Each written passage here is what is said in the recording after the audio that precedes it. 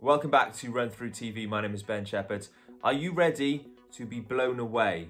Today's guest, I think, did one of my favourite challenges of 2020. Hi, I'm Alex Staniforth. I'm an endurance adventurer.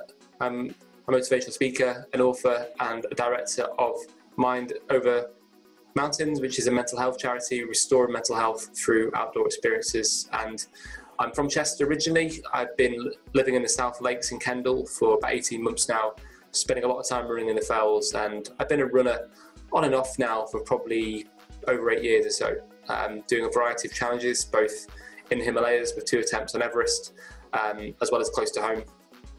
Recently doing my biggest challenge to date, which is running the National Three Peaks, climbing Ben Nevis, Staniforth Pike and Snowdon, and running the 452 miles between them in 9.5 days, which that again raised £11,000 for charity as well.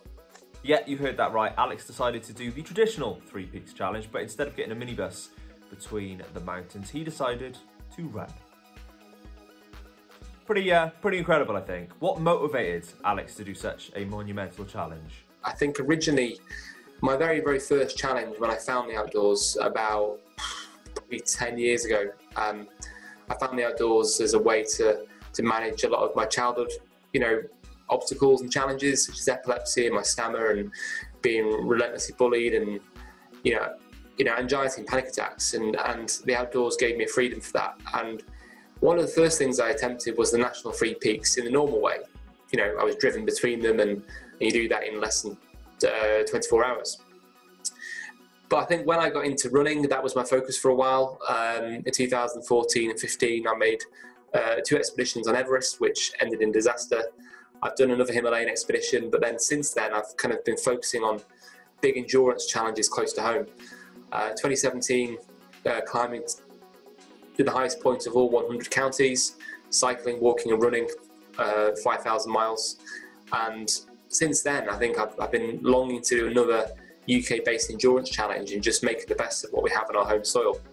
And I think as a runner, I started to get into fell running and into longer runs in the hills instead of just chasing times and trying to improve all my times on marathons, and that can be a bit of an endless process. And I guess I moved away from road racing to doing something different, and the Three Peaks ticked all the boxes. It was ridiculous, it was very different, it hadn't really been done that many times before, and it just combined that kind of UK adventure with long running and playing to my strengths really. And I think to be able to raise money for charity, my target was £10,000, was to do something a bit extreme. There's a lot of people doing challenges nowadays, but it's something that scared me and excited me in equal measure.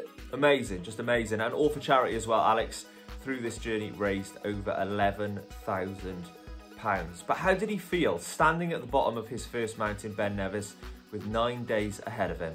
There'd been 9 months of planning. I committed to the challenge at the end of 2019.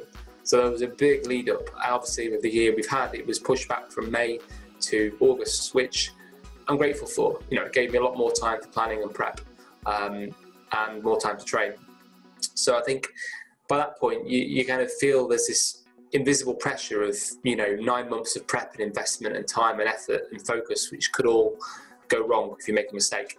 There's that invisible pressure on you, but I think, to be honest, leading up to it, I didn't have the process I wanted, although for these things you rarely do. I just sprained my ankle about a week before I was due to start. This is after, after COVID, after various setbacks with training and injuries and illness and worries and falling out with, a coach and things like that. And I think I was just desperate to get the thing done. I wanted it out of my life. It had been causing so much fear and anxiety. But then with the ankle, I then had to postpone the start by another 2 weeks. So I had this taper tantrum from hell, because for 2 weeks I was obsessed with this ankle. Was it going to hold up? What was going to happen? People were advising me not to do it. Common sense and my gut was really going against me. But I felt that this was the only opportunity I had. And I was going into it with this massive unknown. I already had a massive unknown, whether I was going to be able to manage, nearly 50 miles a day. But in some ways, I was more fixated on the ankle, whether that was going to hold up, rather than anything else. I didn't even think I was going to get past day one. So at that time, at the bottom of the Ben, I had a friend with me, Rich, who was very grateful to have somebody there to bounce the energy off, who could reassure me. But I think I just felt sick, absolutely sick. And when I started the watch at about 4:30 in the morning, there was just this relief of, right, I've committed. And that first step is always the hardest bit. And of course, there were so many ups and downs throughout the journey. Let's talk high and low points, starting with the low point. On day 5, I'd got Storm Francis to deal with. I was coming into Carlisle and I was behind, and my shins were so bad that I could not run more than 10 metres at a time. It was just like a slow shuffle walk. And that wasn't just a bit of a niggle, this was like proper pain that I've never had before.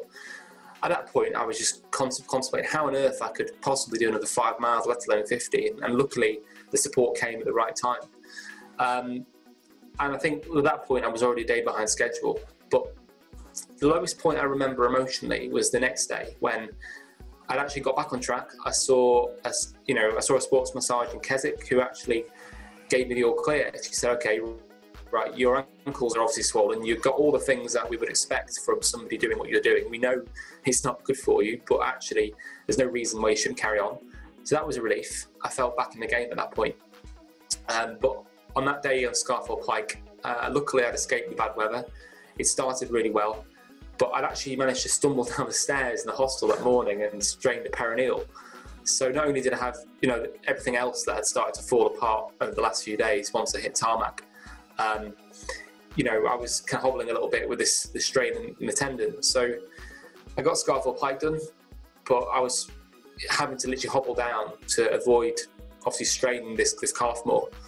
I was now late behind schedule. I knew I wasn't going to make it I wasn't going to make it all the way I planned. And then when I got into Langdale off Scarfell Pike, I remember having an email off a sponsor basically asking me to stop because they could see I was in a lot of pain and I wasn't going to finish and beat my time. And that was a bit of a knock because that's when I started to really question whether I was doing the right thing.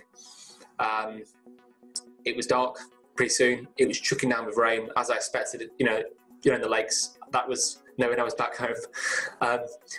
And then the pain got worse and worse to the point that I was trying to run as fast as I could to get to the finish, but I was just hobbling more and more until I just couldn't run anymore. And that was, to me, the lowest ebb. I genuinely did not see any way that I could possibly continue now. And I remember just being by the road, just in tears, absolutely just in bits. I mean, talk about overcoming adversity. We've spoken about low points. Now it's only right we turn our attention to high points. Obviously, the finish, just to know that it was over, the pain was over, was a real high point. It's more than 3 months ago now, and I think I'm very proud of the fact that I broke through the doubts. It was probably the most physically difficult thing I've done, but actually there were so many unknowns, and I've never gone into a challenge before with that many unknowns. I know there's Everest and there's the expeditions and the high mountains, but actually there were so many things that were working against me. Not only COVID, but just the ankle, let alone. And I think when we prove our own doubts wrong, that for me is the most powerful thing, because those doubts are probably the biggest obstacle that we all face. Powerful, powerful words. Thank you so much to Alex for coming on. He's still so young as well, and he's done so many incredible things and raised so much money for charity. So again, big thank you, Alex. If you want to check out Alex's Instagram as well, I would definitely advise you to do that to see some of the highlights of his incredible journey and some of the previous challenges he's done as well. If you would like to subscribe to RunThrough TV, we would love you to do that. Please do pop this video a like as well, and I will catch you again in the next video.